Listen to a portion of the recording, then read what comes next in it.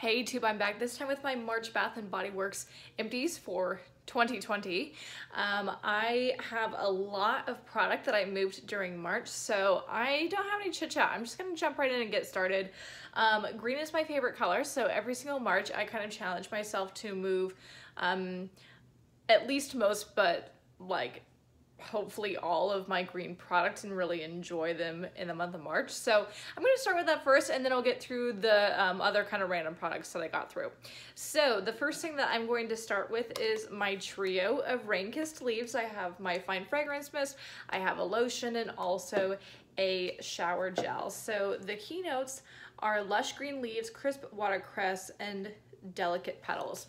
So I know the notes change from time to time, but this is the same rain-kissed leaves that we've had for more than 10 years. I remember liking this toward the end of high school, and I graduated in 2008, by the way, from high school. So yeah, it's been around for quite a while. I feel like it kind of comes and goes, especially around like SAS time or whenever Bath & Body Works does promos for retired fragrances. So a couple SASs ago, I got kind of paranoid about this potentially being discontinued altogether, and I stocked up. So I'm kind of still riding the wave of what I stocked up on. So I love it. I would repurchase it. So that's the trio that I used for the month. I also used up a couple of green soaps. I used up both of my Your Rexcellent gentle foaming hand soaps in coconut lime verbena. So I'm sad that it's over, but I'm glad that Bath & Body Works had kind of like a moment last year with coconut lime verbena, at least in soap form. The keynotes are zesty lime, lemon verbena, and coconut water. So I really like it. It is different than coconut lime breeze. I'm not a coconut lime breeze fan because to me it smells only like lime, whereas this definitely has more of a balance between coconut and lime. Hate the packaging, but I love the fragrance so much that I actually stocked up on it. If you are familiar with my SAS hauls, then you know that I kind of went crazy with these, but no regrets. I'm glad that I did. I used up two. And there's plenty more where that came from. The other green soap that I used up this month is my Rainforest Gardenia. I bought this at the SAS. This is last spring's packaging. The keynotes are white gardenia, sweet apple water, and bamboo. And this is definitely not for everyone.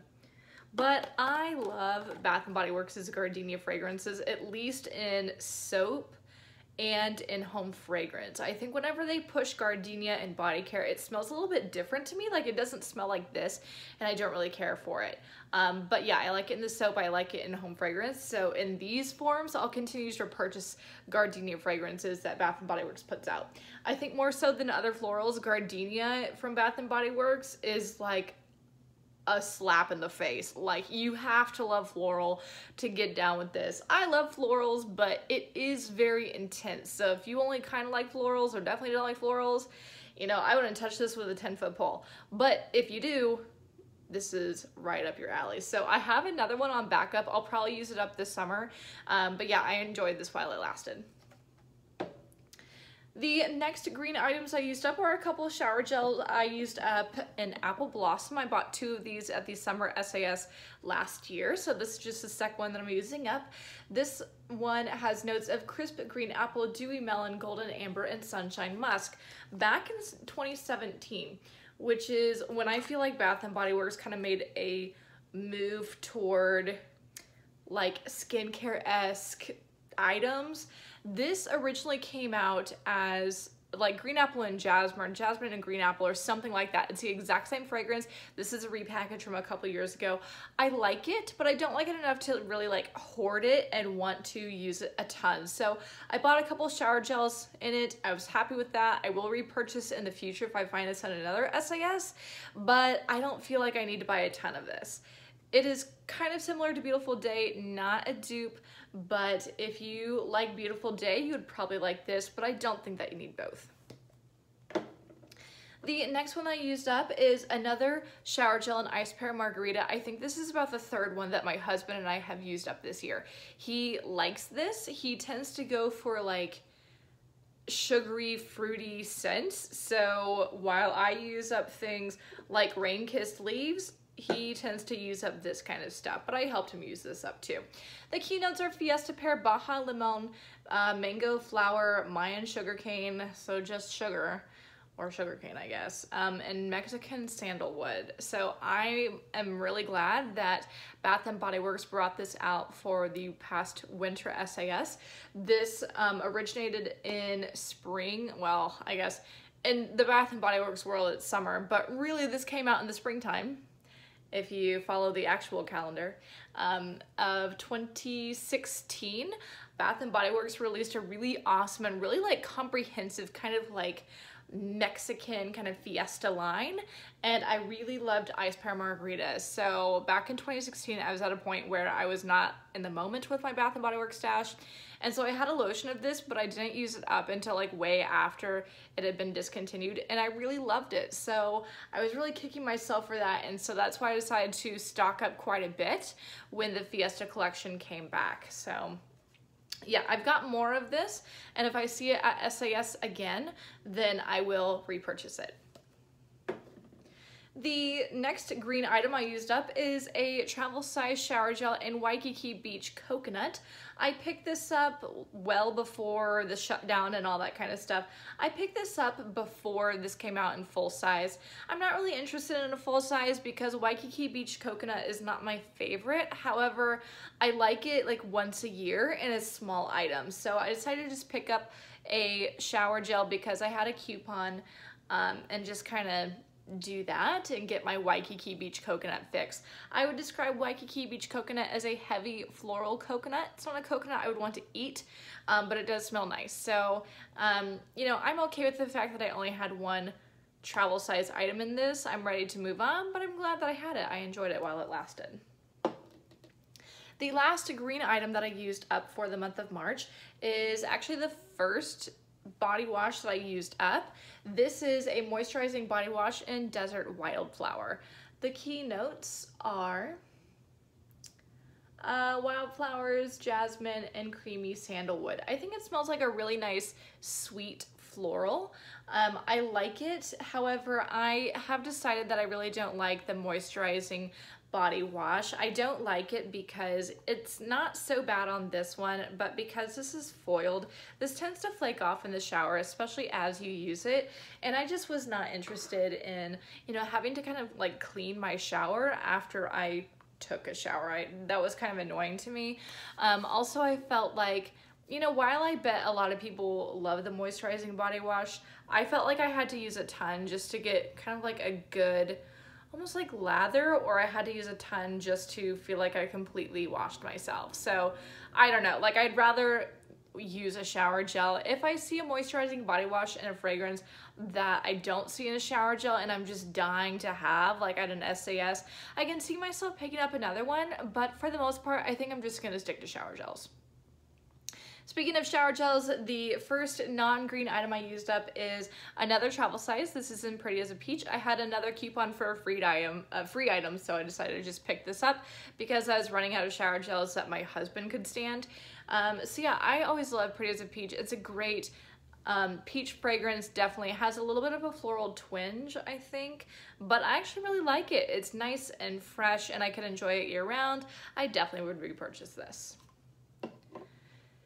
The next item I used up, speaking of Pretty as a Peach, is I purchased a travel size Ultra Shea body cream. So I have all these travel sizes not only because I had a free coupon, but also I got to a point with moisturizers where if you follow the Bath and Body Works Use It Up challenge I've been doing, I'm running out of moisturizers, especially because I'm washing my hands so much right now. My hands are dying for something and lotion just isn't really cutting it. So even though this was $7.50, and that makes me absolutely cringe, by the way, I had a 20% off coupon from like, I don't know, a long time ago.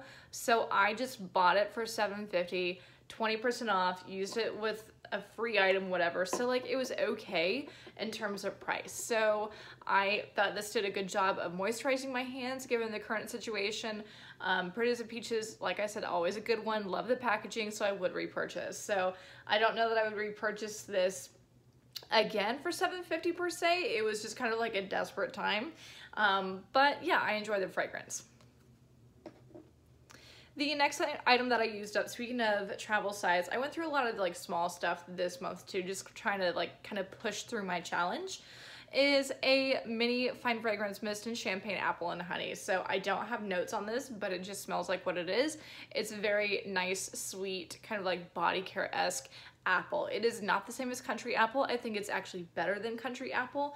But yeah, definitely kind of a fall time fragrance to me. I think I tend to associate with this with the fall just because that's when it gets marketed. But yeah, it was nice to use during spring, but I think that I can stand to hold on to any more of this item until the fall. The next item that I used up is a shower gel in black raspberry vanilla. I purchased this at the SAS, just kind of a one-off thing. The keynotes are fresh raspberries, vine ripened blackberries, vanilla orchid, creamy sandalwood, and cashmere woods. So this is definitely more keynotes than the fragrance you used to have, but it's still the same fragrance that it has been for, again, more than a decade. I don't even remember when this came out, but I liked it in college, so more than 10 years ago. It's a great fragrance. Actually, my husband likes this, so he actually asks me to buy this whenever I can find one online or at SAS or whatever. To him, it smells like black currant, which is a very common flavor of things in Australia, and it's like not so much here, so that's why he really loves this fragrance. So I buy it because I like to use it, but also it's a good one for him, again, to tide him over while I'm using a shower gel that he hates and can't deal with. Speaking of shower gels, I used up 2 more shower gels in the travel size. These are in 1 in a million. Purchased these toward the end of SAS for 75% off. Always a good fragrance, so not something I really want all the time, but it reminds me of Velvet Tuberose because it's so close to that fragrance. So yeah, I've got a few more of these and that's it. But if I find it again at SAS, I will repurchase it. The next item that I used up is 1 PocketBac. So even though I've been using up lots of product in general, I've put the brakes on using PocketBacs unless I'm out and about. So if I'm at home, I'm washing my hands because I'm trying to conserve my PocketBacs. I don't, collect my PocketBacs in the same way that I collect other body care. So for that reason, I'm not going ham on PocketBacs right now. This one is in Rosewater and Ivy, and I have had this for quite a while. I love Rosewater and Ivy. I loved this in a PocketBac, and in fact, I think this was my favorite form of anything I've had in Rosewater and Ivy. I love it in a soap, I love it in a candle, but this was just wonderful. I did not get an alcohol vibe from this. It was just a really fresh, smooth fragrance. So I think that sometimes Bath & Body Works PocketBacs, because they're so high in alcohol, they tend to come off smelling like alcohol, but this one was lovely. I would totally repurchase even just 5 Rosewater and Ivy PocketBacs. I'm getting toward the end, but I'm not quite there yet. I also used up 2 scrubs. I used one in At the Beach. This is the Sand and Sea Salt Body Scrub. I also used up a foaming sugar scrub in Warm Vanilla Sugar. So with the At the Beach, the keynotes are White Frangipani Blossoms, Toasted Coconut, Bergamot Waters, Sea Salt Breeze, and Sun-Kissed Musk. Now, I like this as a scrub. This definitely felt like sand, and I had to kind of clean out my shower after using this, but it was pretty easy, it moved pretty easily. But yeah, it felt like sand, so it felt coarse. I like my scrubs to be coarse, so this worked out really nicely for me. However, the only thing I didn't like about it is I don't know what's up with the sand scrubs, but I feel like they never smell like the fragrance they're supposed to smell like. So they don't smell bad. I'm not bothered by it, I guess. But it says At the Beach, but I really did not get the At the Beach fragrance from it. So I would ultimately repurchase it if I found it for 75% off like I did with this one and the other ones that I've had from SAS. But if you're looking for a sand scrub that smells like the fragrance, I don't know how much luck you're gonna have. So great product by itself, but did not smell like At the Beach. However, the Warm Vanilla Sugar Foaming Sugar Scrub definitely did smell like Warm Vanilla Sugar. I really enjoyed this one. Again, it's very like thick and coarse. This one though was much more slippery than my sand scrub. So if you're gonna buy a sugar scrub, just be mindful of that. And in fact, it says on the back, caution may make surfaces slippery. I've had that experience with sugar scrubs in general from Bath and Body Works. And while I think they're fun and useful and enjoyable to have, yeah, just be mindful of that. So loved it, would repurchase. I've got one more. The last two items that I used up for the month of April, sorry, getting ahead of myself, March, are two soaps from the White Barn Core collection. I used up one in Cactus Blossom. Key notes are Cactus Flower Petals, Sun-Kissed Coconut, and Sparkling Lemon. Cactus Blossom generally is not my thing. Hold on. Yeah, not my thing, but I like it in a soap. So I don't really care for it in body care. I don't really care for it in home fragrance, but because I washed this off myself pretty quickly, I can get down with it in a soap form. So I have one more that I'll be using up later this summer. And yeah, I would repurchase, but not a ton. The last time that I used up in March is actually something I was saving for April, but I'm blowing through my stuff so quickly that it just kind of happened to be used up in March. So this is a Gentle Foaming Hand Soap in Fresh Cut Lilacs. Keynotes are lilac bouquets, dewy greens, and soft spring air. I'm really glad that Bath and Body Works has been coming out with these kind of like home fragrances and hand soaps. I'm really enjoying this moment from Bath and Body Works, really enjoying the simplicity of the White Barn, English language, the label.